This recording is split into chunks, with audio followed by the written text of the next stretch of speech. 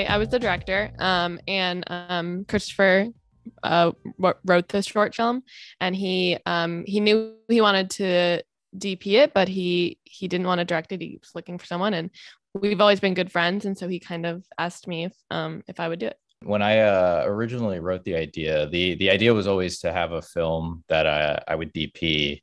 I'm really more interested in the technical side of that.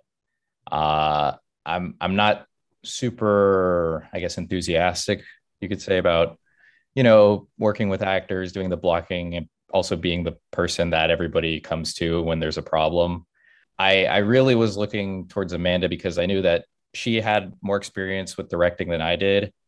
And she just has like a certain confidence about her that I knew if she had this project, even if there was a question I had, she'd be able to answer it. So that's sort of how that started. I believe, Amanda, you could correct me if I'm wrong. I believe I had it written.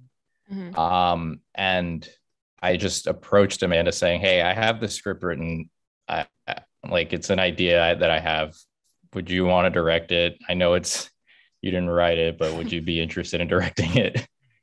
Yeah, it was already written, and I think maybe some small changes happened towards like during the process and as we were filming, but for the most part, it was already written. And it was all kind of there.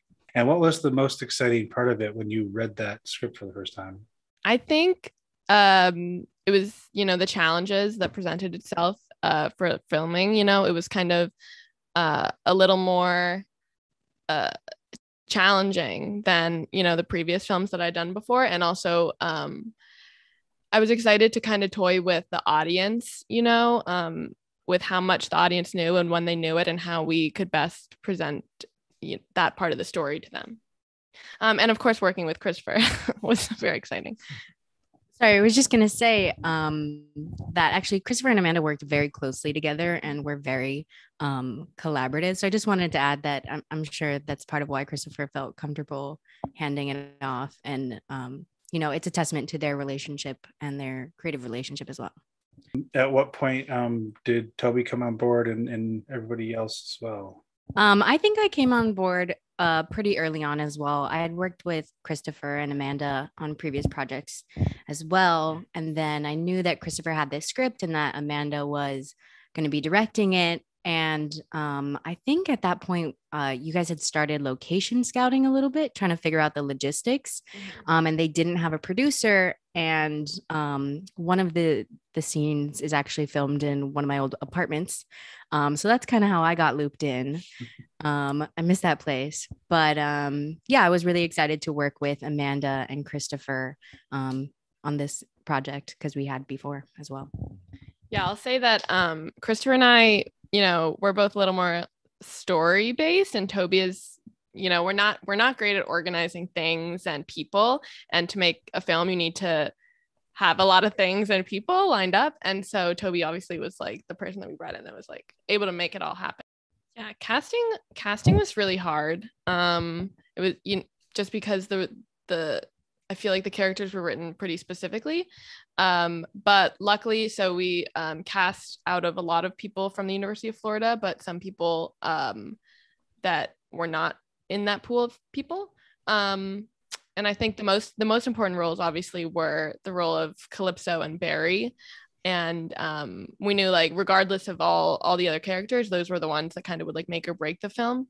And so I remember when we first saw Kiefer McDonald, who plays Barry, we just immediately were like, he needs to be in as many scenes as possible. I think I embarrassingly like wrote down really loudly on my notes while we were casting. I was like, Kiefer needs to be in this. And I'm pretty sure everybody noticed at that moment. Yeah. I think he was chosen first out of everybody. Yeah, he just brought like a complexity, I think, to the character that made it like more realistic, but also brought like that outlandish kind of comedic thing that we were also looking for. Sorry. And editing as well, you passed that off to Renato Rios. Yeah, I mean, I think that like Tobi was saying, the entire process from, pre-production to filming to post was super collaborative. I mean, the four of us are all really good friends. And so I think Renato was very involved, even though obviously he didn't start editing until after filming. He was very present in the filming process and like the casting process. So he knew exactly what we were looking for.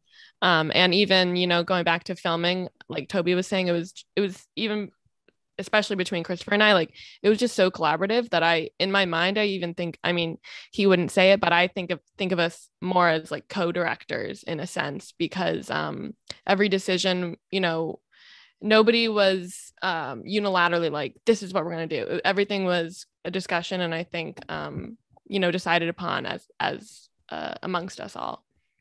Renato, when you were editing it, was there any scene that, like, after you made it, you're like, okay, this is all working, that's right? I think the highlight scene, in my opinion, I don't know what everyone else thinks, I really like doing the montage scene where there's like frenetic music playing, and like he's just repeating a mantra to himself, and it like cuts back like very quickly.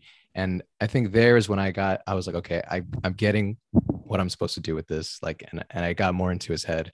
I was with the mantra, and also I don't know, just like the quick editing made me feel like I was in it with him, like I understood what was going on. And then I remember that there's a very quick shot where I threw in an insert of the newspaper of the crime rates going up, and I remember I put that in just like, oh, this would be cool to put in. And I think I remember Amanda like saying like, oh, that was a good choice, and I was like, cool, because and so like I felt more confident that like I'm getting what they wanted to do, and yeah, so I think that's the scene where I was like, okay, like we're doing something right here.